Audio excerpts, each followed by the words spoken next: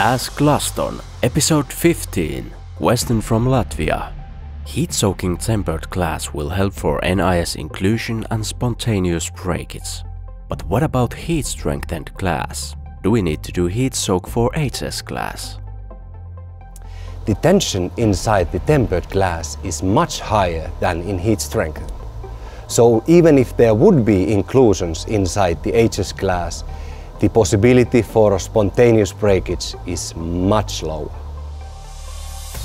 Question from Thailand. I would like to know what is your view on the demand of flat glass in Southeast Asia region? Well, if we look at the global flat glass market, the growth globally is about 7% annual. Now, then if we look at how Southeast Asia compares to this growth, the growth in that area is significantly faster.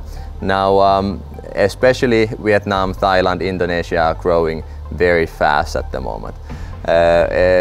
Automotive market is very active, except for Vietnam. In Vietnam the automotive market is not that strong, but in other Southeast Asian markets the automotive is very fast growing at the moment.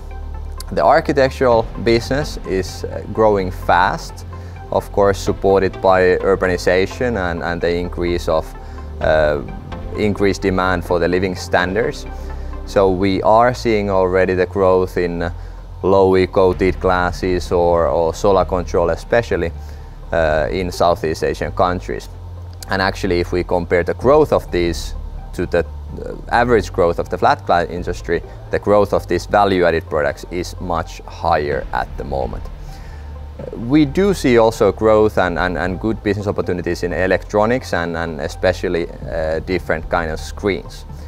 So to sum up, there is a lot of potential in Southeast Asia flat glass market, and we do see that the growth is much faster than on average if we take a global view.